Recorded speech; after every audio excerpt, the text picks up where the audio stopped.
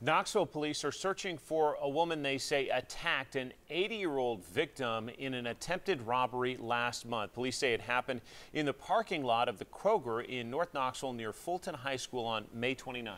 WBIR 10 News reporter Stephanie Haynes joins us now with more details on this disturbing case. Stephanie.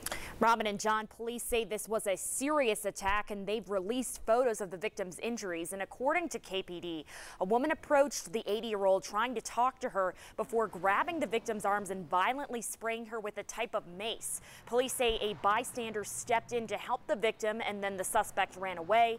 Crews took the victim to the hospital to be treated and police say she's okay. The bystander told us she's thankful she was able to help.